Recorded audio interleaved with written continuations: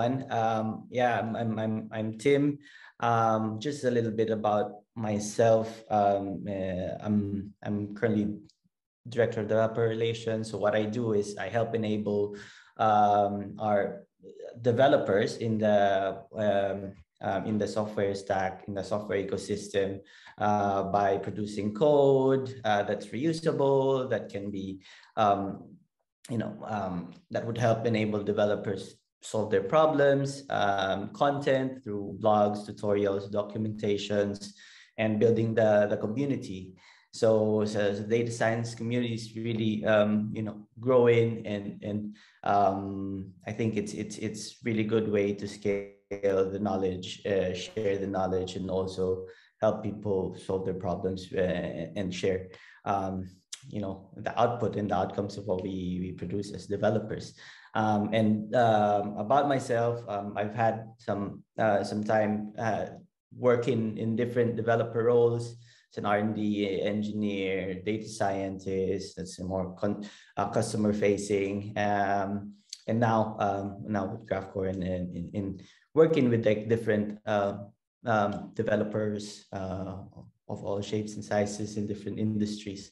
So a little bit about, I'm gonna talk about Graphcore, our technology, our software, is also why we needed a new type of hardware or processors for AI specifically, and potential use cases where the hardware has been used.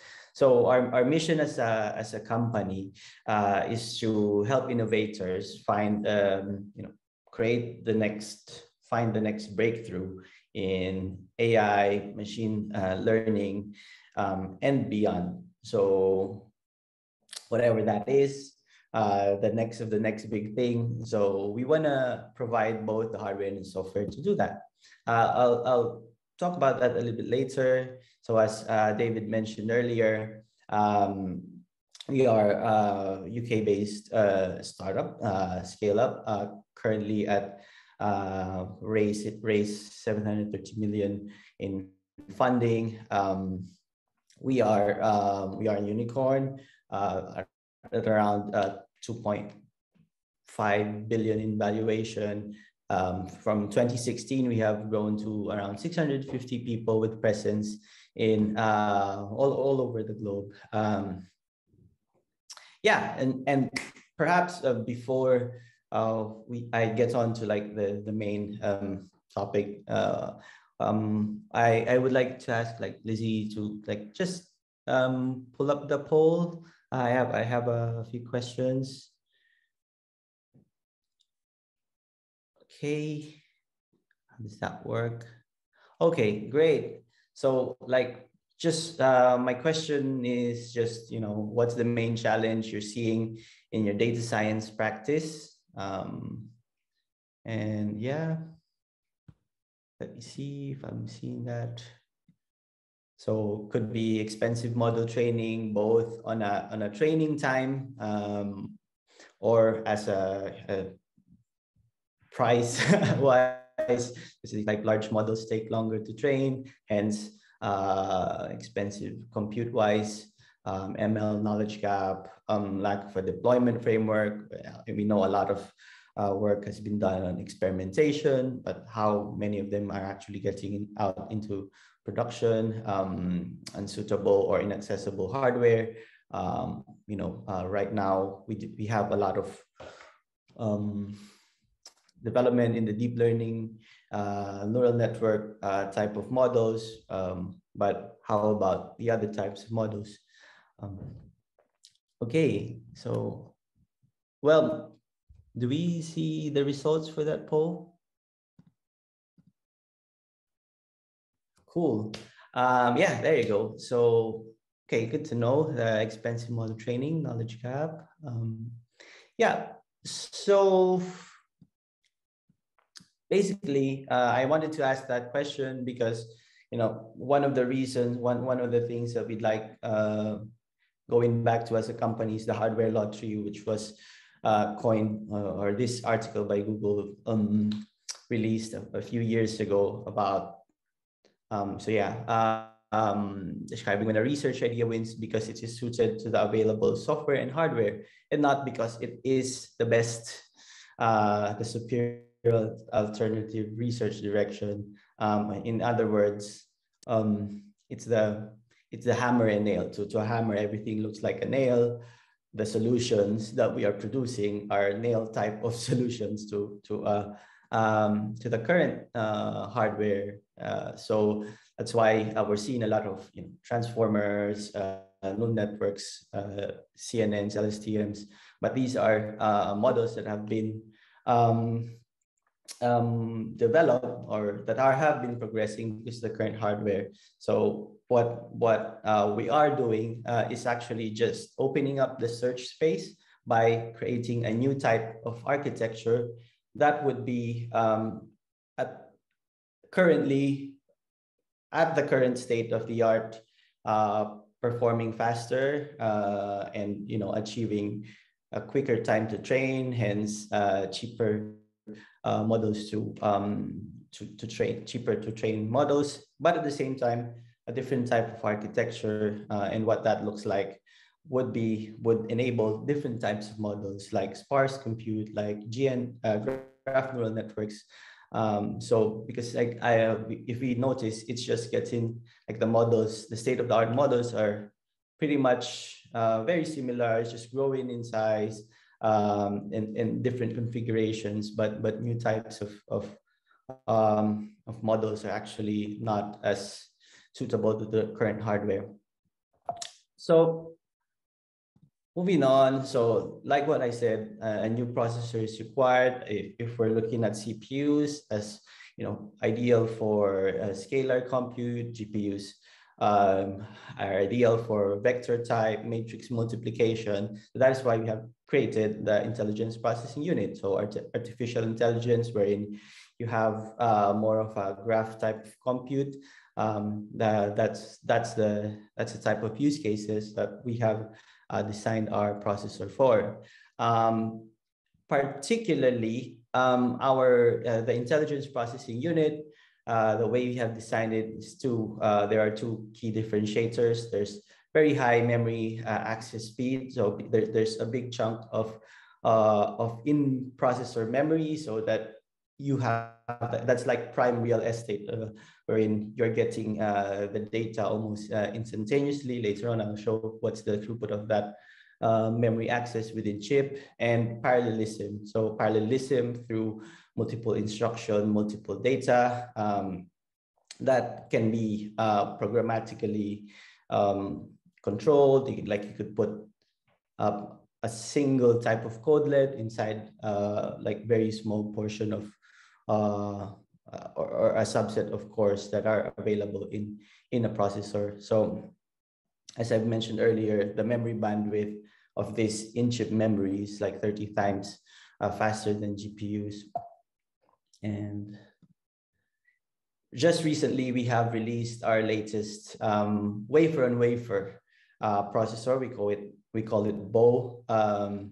This is the world's first wafer-on-wafer processor integration. So basically, you have from your cores, you have another layer on top of it of like a silicon layer on top of it, minimizing losses, making your communication faster, making power delivery to the chip more efficient. Hence, you could like have faster clock speeds and better performance, more efficient performance.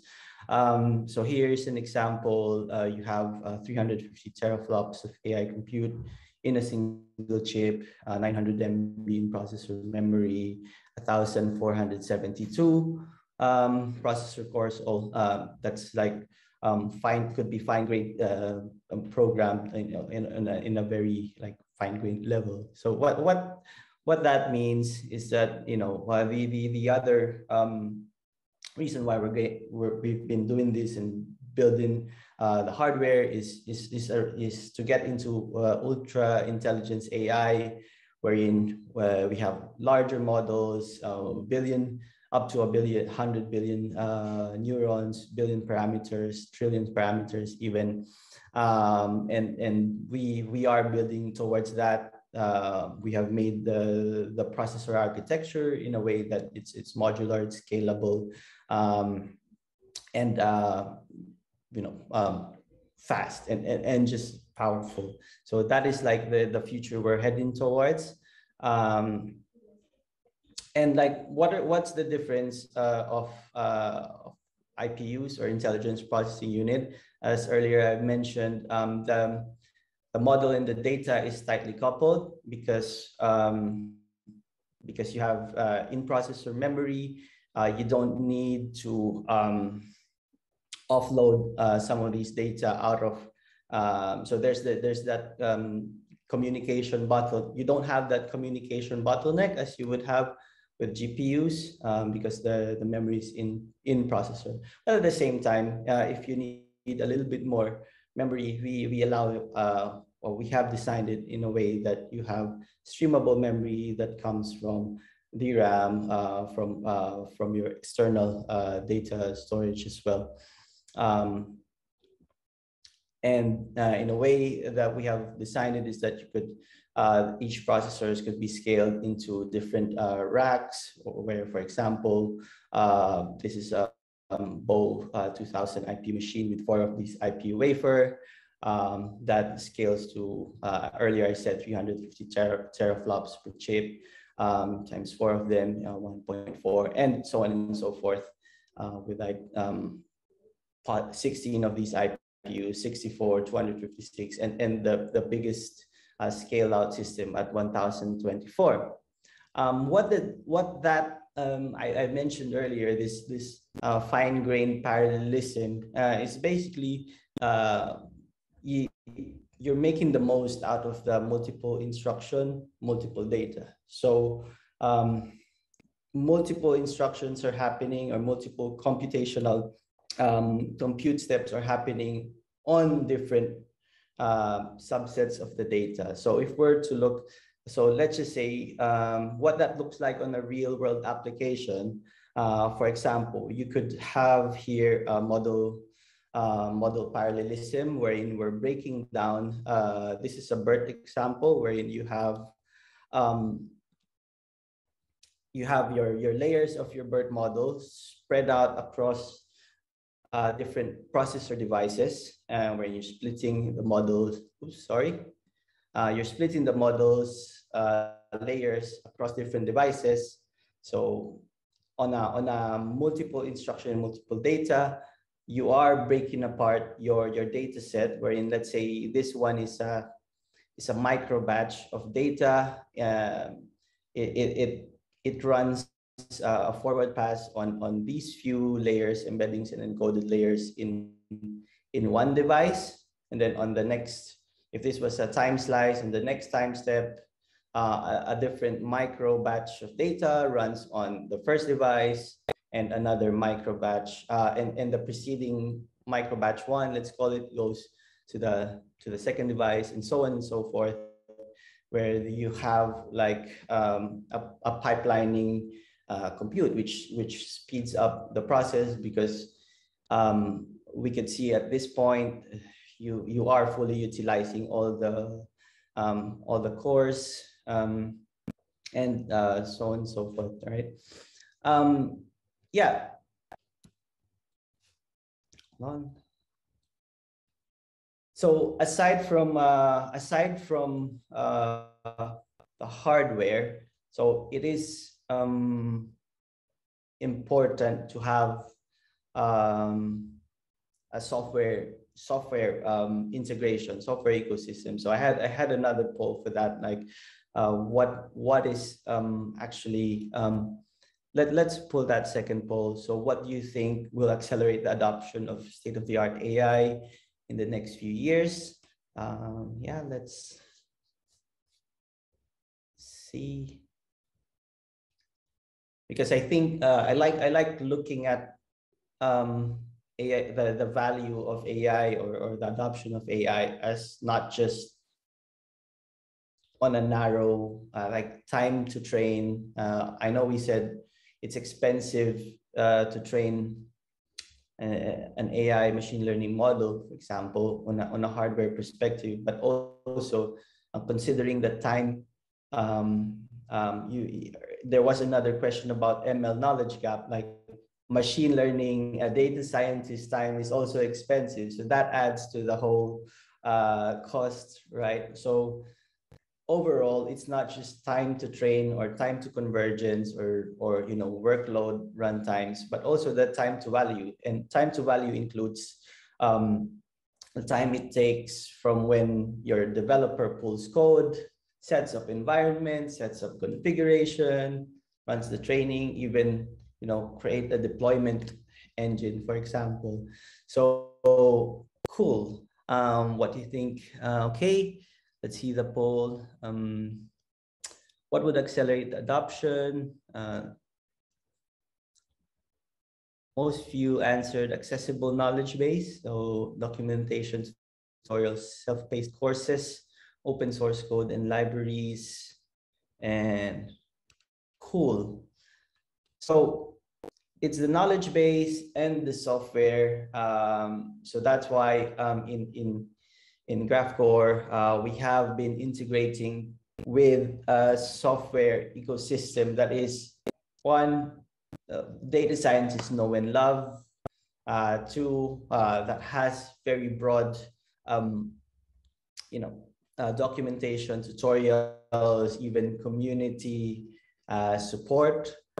We had to build some of the things from ground up from ourselves, like Poplar SDK. That's what we call the hardware specific SDK and software in order to enable running your framework level code into the IPU. But what this looks like is that you can run stuff using our like a fork or an extension of the PyTorch TensorFlow.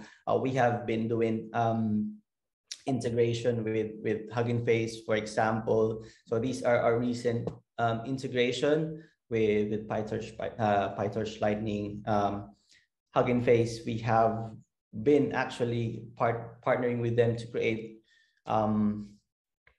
to make their transformer libraries work out of the box.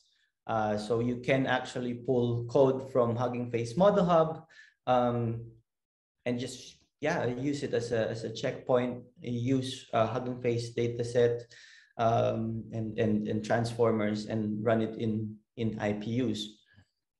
Other than that, ecosystem management that involves like setting up your infrastructure, your development environment, like here VMware integration, Docker Hub. So we have created, we support Docker. We release a set of images that are meant to support ease of use, which contains your libraries, your data science toolkit, Jupyter Notebook, all that kind of stuff.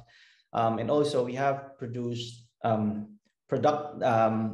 we release images that are catered towards production and deployment. So these are more minimal type of images that are meant to be extensible and deployable in production.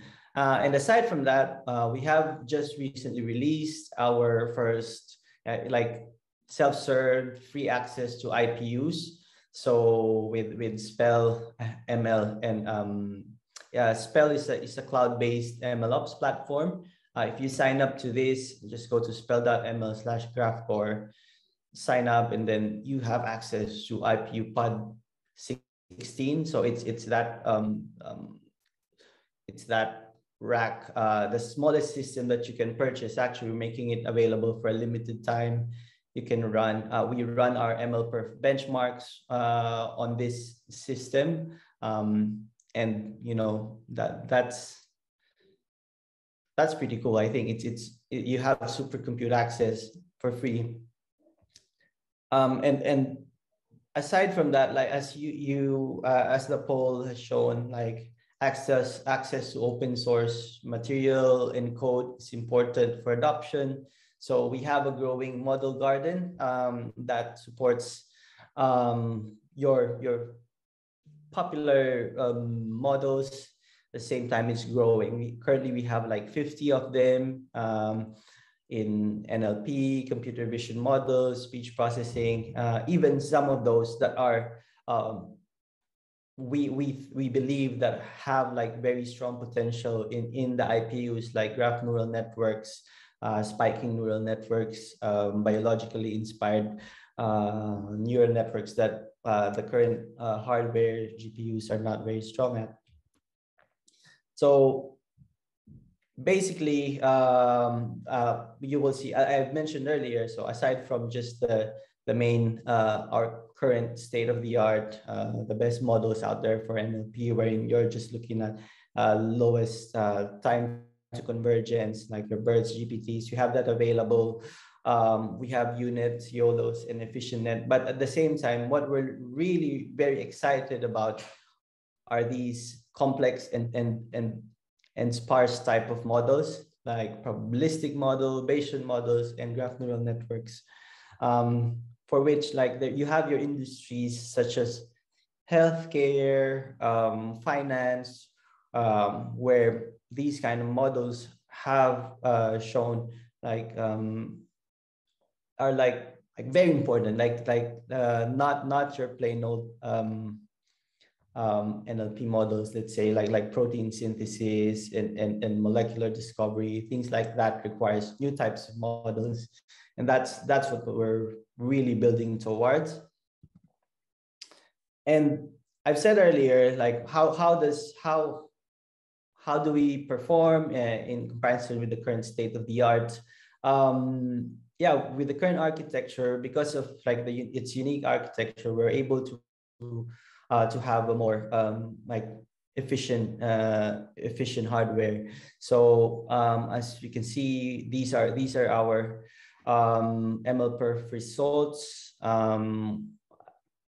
Let us see how it compares to, well, we would have like different models would be performing differently your NLPs. We actually as an example, our comparison to DGX A100s, GPU and CPUs for BERT, this is like twice at 10.6 versus 20. So like time 2x speed versus GPUs.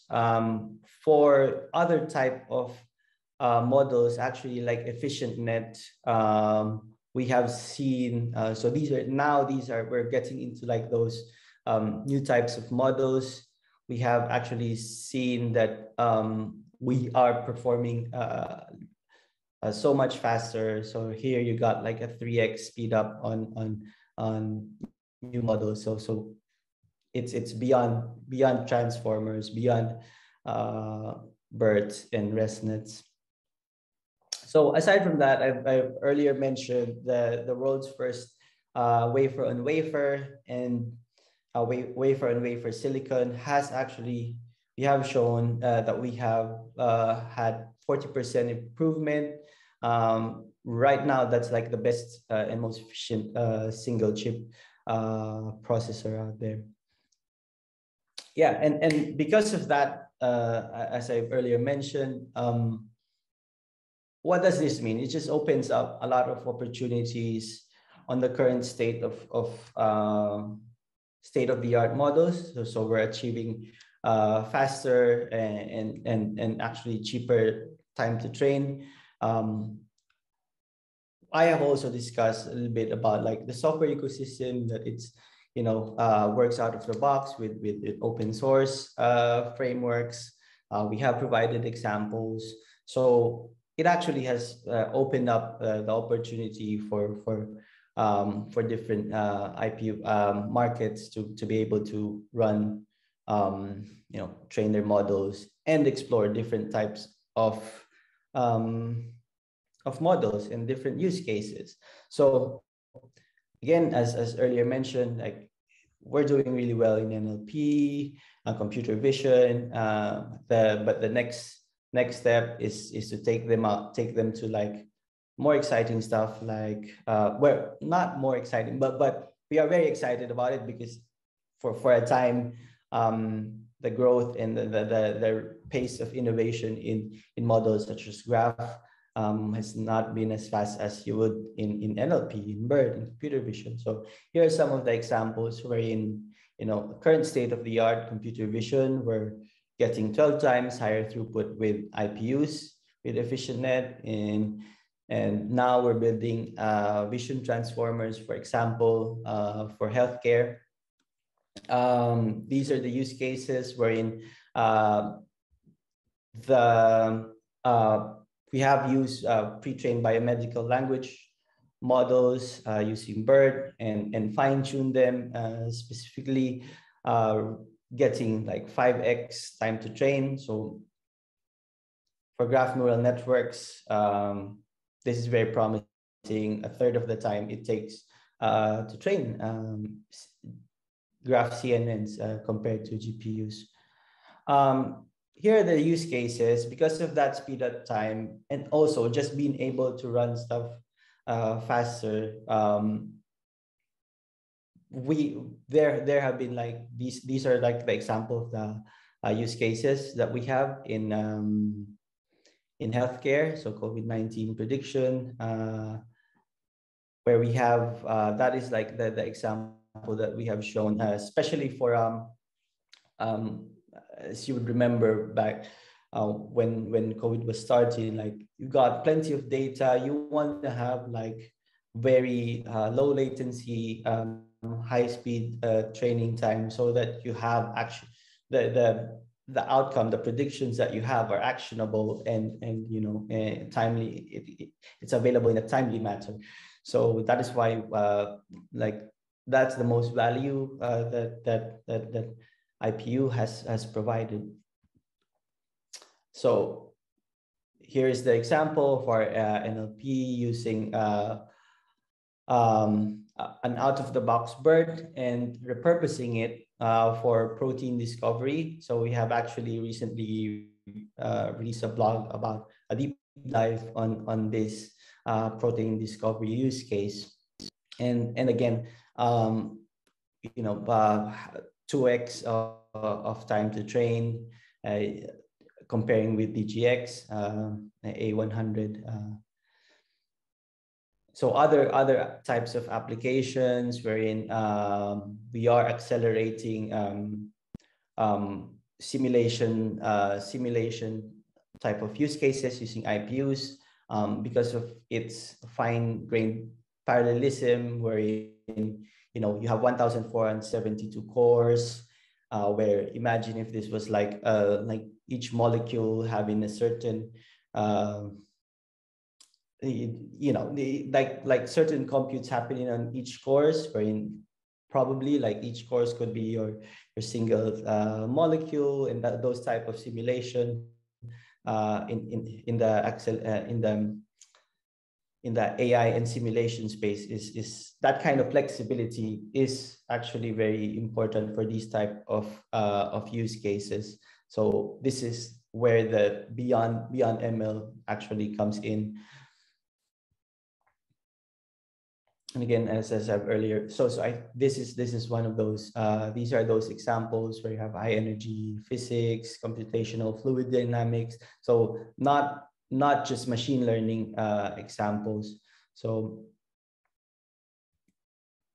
yeah, and aside from that, like I think in the poll earlier, it was mentioned that like having a knowledge base, having a community is quite important in order to make AI adoption possible. And we also have we have our academic program where we work closely with researchers to produce new type of research. You could visit them in graphcore.ai/academic, or we even do guest lectures and just, you know, explore the art of the possible, because a lot of the content we currently have, you know, we don't know what is that next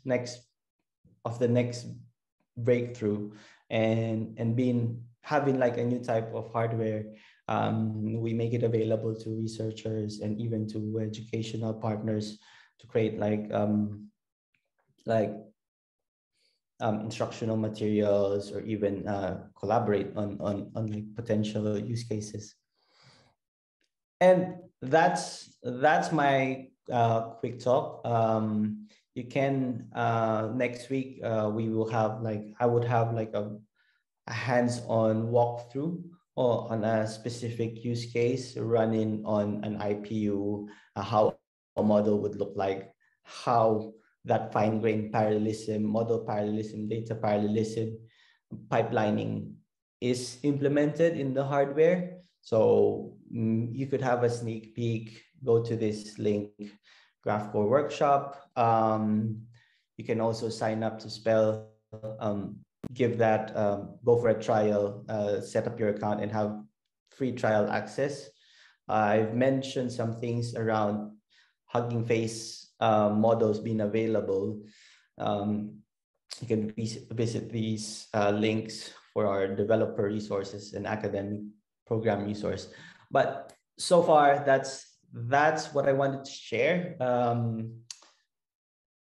I know it's a lot of stuff to cover, but I wanted to have some time to have a Q&A for you folks. Perfect. Thanks very much for that, Tim. That was a great session. I must admit, I'm feeling a tiny little bit old, if I'm honest, because I bought my first GPU back in 1999. Oh, yeah. Which is insane, man. I was building PCs to play computer games on and stuff like that. And I appreciate things have changed, obviously, but yeah, I was having a little flashback as you were talking, man. So I've definitely got a couple of questions from myself. We've only got the one coming from the Q&A, so I'll kick things off. If there's some more coming from the Q&A, we'll obviously get to those as well. Thank you very much for flagging, obviously, about next week as well. I'm really looking forward to diving into a specific use case. I think that will really help in terms of like seeing where things can be taken with these IPUs and stuff like that. So I guess my first question then, I'm assuming there are some sort of conceptual differences when you're developing models to run in the IPU. Are there? What are the main differences, if so? Yeah, so the MIMD, or multiple instruction, multiple data, and single instruction, multiple data, that's like one of the main differences. Like GPUs would have single instruction, multiple data architecture. So it means, like I've shown earlier, the pipelining, for example. So those kind of development paradigms is something that is like a broader tool that we have enabled for developers, because then you could be running a single codelet on a core, and there's like 1,472 cores, wherein it's like many to many. It feels that's what like from my mind, wherein you have SIMD, you have multiple datas, where you have the same instruction running multiple data. So that also is that paradigm that helps enable simulation types of use cases. I've seen it in, for example, like fluid dynamics, molecular dynamics, wherein you're putting a single like molecule in one of the cores, and then you have a specific code there, and they're just interacting all at the same time. I would have like that example. So actually, the pipelining and model parallelism was one of the like a diagram that I will show next week, and how that looks like in code. So a lot of the parallelism. So that's a lot of things that we have introduced with the new architecture. Aside from that, there's a very high in memory process, in processor memory. So what that means, so let's say like things like recomputation, like instead of saving optimizer states, for example, in memory. So the way you optimize could actually be just, you know, just forgetting about these optimizer states and recomputing them, because it's faster to recompute than to store it. Because when you're storing it, there's that, it's sort of a different trade-off, balancing that communication cost. So for example, because you have very high throughput within processor, so you don't have to think about like the communication bandwidth, for example. Yeah, it sounds like something you could absolutely get obsessed with as well, eh? Like understanding how it all works and getting, you know, extra levels of speed out of it as well. So in terms of the benchmarking, and some of those benchmarkings were definitely very impressive as well. So yeah, I guess one of the questions that may come up, obviously specific use cases, you've highlighted quite a few of them. You know, it's obviously not for every machine learning application out there. And there's probably going to be a lot of people out there that perhaps don't need, you know, this level. But for those that do, you know, can you take, you know, existing code, PyTorch, TensorFlow, whatever, and run it on an IPU out the box? Is that possible, or is there, you know, is there some tips from that side of things? Yeah, so we have made we have a growing model garden to make which you could take models out of the box. There is some code changes, for example, PyTorch data loader. So because the architecture is different, the data loader, we have additional configurations that you could set in the IPU, but we have made PyTorch and TensorFlow available with some, you know, extended your existing TensorFlow and PyTorch models.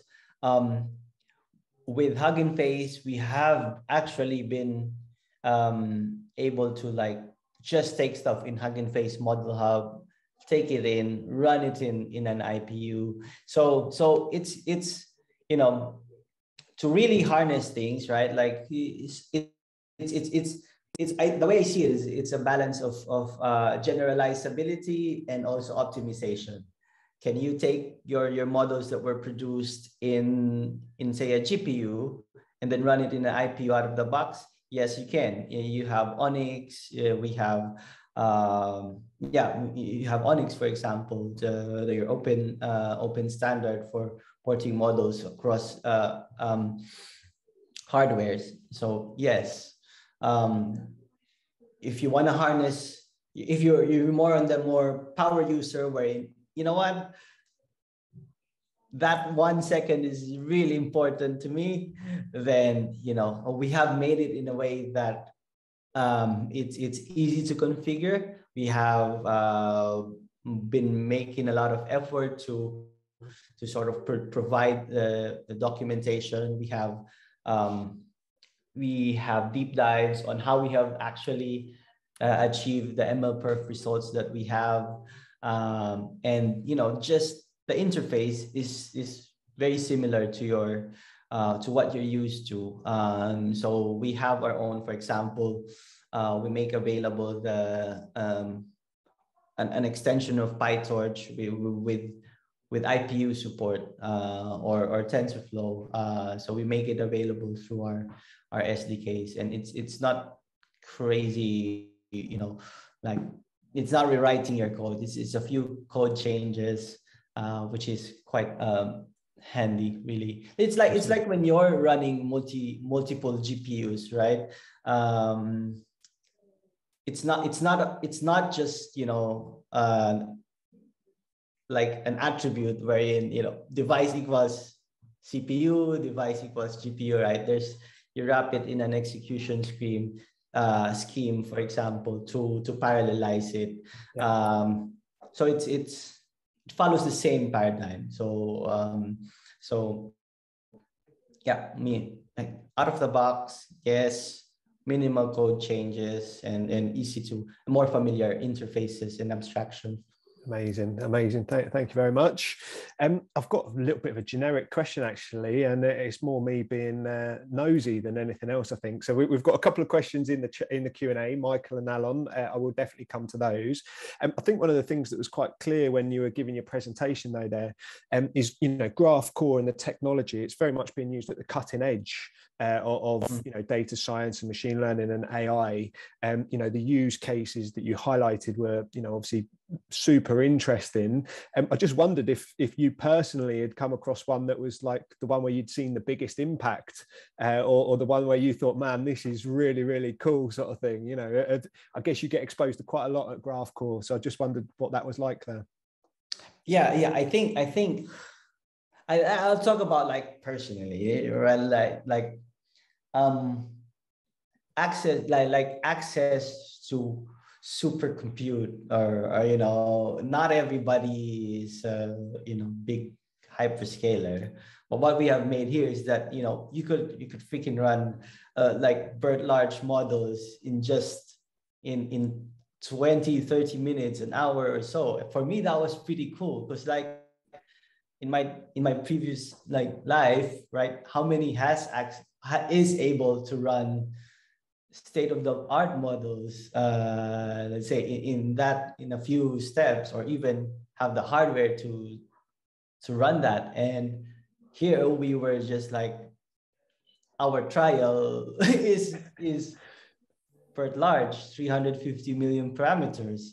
Like, if you're a data scientist, like that's pretty cool. I think it opens up a lot of things. Now you could like, yeah, fine tune it as much as you can, as much as you want, and iterate with a few you know, more than you're able to. With the speed of iteration, it's just that fast. Yeah, so that's I think from a like impact wise, like I've been building stuff for, let's say, there's this one, the chest X-ray type of work, for example, that was very impactful, because like yeah, that's it's COVID prediction. It really showed that the value of having faster iteration and turnover time, because you know, if it takes a few hours or even days for some of these models, then it's already stale. Like the trend has already shifted. Your model's already predicting a wrong wrong thing. So I think those were the two really cool stuff, and very impactful. I think that from my brief experience working with Graphcore, it's not been a lot. Like I've been with the company for half a year, so yeah. Amazing. Yeah, both excellent use cases and examples. So thank you for sharing that. I'll jump to the question in the Q&A from Michael Bateman. If you just click on the Q&A feature yourself, if you want to read along at the same time, sometimes that can be helpful. Michael is asking about TPUs and about comparisons with TPUs and stuff like that. Is that something that you've kind of, you know, looked at Graphcore? You know, do they differ? How do they compare, etc.? In terms of like benchmarks and comparisons, we have not run like head-to-head comparisons. Like if they submit MLPerf, so those are the numbers in MLPerf. But like recent MLPerf submissions of TPU, it's they don't even submit in the same categories. So I think most of our our benchmarks are on GPUs so far. Similarity with both accelerators. We have made it a way so that IPUs are more general purpose rather than you know, application specific. So. Amazing. Again, thank you very much, Tim. That sounds good. Next question there from Alan. Hopefully I'll do this justice, but if you can read along at the same time, Tim, that would be great. Alan's saying, I have a use case that I'm not using big neural networks, BERT, or even simple classification models because it's expensive and slow to use on the server, especially when the receiving rates of the data are high. Do you think that IPU and GPU with big models, deep neural networks, would be able to compete further with CPU and simple AI models on things like decision trees and stuff like that? Yeah. So I can comment about IPUs. Okay. So there we have seen that, like, on smaller models that actually IPUs really perform very well because of that in-processor memory. Because it's just, you have replica that, like, so there is data parallelism where you have replicas of a small model multiple times. Hence, you're running how many ever of that small model inside a single processor. And because you're running on an in-processor memory where you have like around, I think it's 6.5 terabytes per second. So these low latency, high speed requirements are actually, we're getting so much better than CPUs and I suppose even GPUs on these smaller models. So one example would be like I think spiking neural networks. So they're not very, very large models, but we have really shown a lot of improvements on spiking neural networks just because of that in-processor memory. So anything that fits, like very small models, anything that fits within a single processor, we're quite good at it. Amazing, amazing. Thank you very much. I've got a couple of final questions. And again, I'm just a little bit nosy at times, so I'm keen to learn. I like it. No, I'm in. This is my dream job, man. This is my dream job. So, yeah, in terms of Graphcore, I mean, first of all, it's always great. Obviously, we're based in the UK. My business is in the UK. It's always nice to see other UK businesses doing well. Specifically, obviously, Graphcore, designing chips, working with chips and stuff like that, super interesting. Growing crazy scale, well funded, big plans for the future and stuff like that. So I kind of wanted to just touch on, what's next for Graphcore. What do the next couple of years look like if you do know and you're able to share with us, and perhaps just a little bit more about what it's like working at Graphcore, if you don't mind. Yeah.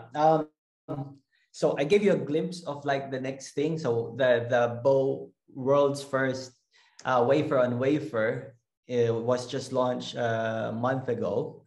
So what that does is that it enables us, because of the efficiency and compute, that enables us to scale out to the good computer. So the good computer, which is like 1024 processors, building towards trillion parameter models. So that's the next thing. And then there's excitement in the company for that. Because it's interesting. It's like just like everything, like it gets rolled back to even all the previous existing models, like 40% increase out of the box, and then wow, that opens a lot of stuff for the next big thing, right? So that's one. So we have been, I mentioned that the academic program. So I'm looking after this program where we work with researchers. So a lot of big science type of, because they need those kind of big compute clusters, supercomputers. So the stuff that comes out of those, so that there's the excitement there. So I've seen some of them, the spiking neural network type of work, graph neural networks, and its application on actual real world stuff like protein discovery, right? Those next breakthrough type of we've been putting a lot of our time and effort into working on those. The cloud integration is actually one of the biggest like big thing. So because everybody talks about fast time to compute, easy to use, but I think providing access to data scientists, and I was saying like, oh, when I had the compute to run BERT models, like that was so amazing. So let's make it accessible so that people get to experiment more and innovate more and faster. Yeah, so a lot of the cloud work, community work as a developer relations, like we're building our community. Now that we have cloud access, it may like now people will like the community would have a place to go to and try stuff out. So things like this type of collaboration with Data Science Festival is actually one of those things. We're building our community.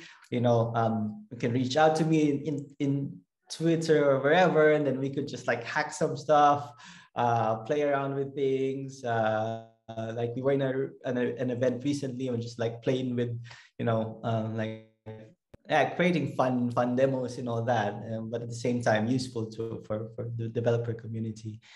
And that actually connects to like how is it like working with Graph to work with for Graphcore. So it is like we are very it's very exciting, like working with really bright people, and because it's full stack, like from the hardware to the software to like vertical type of applications that have real world impact. You have a breadth of creative and smart people working with.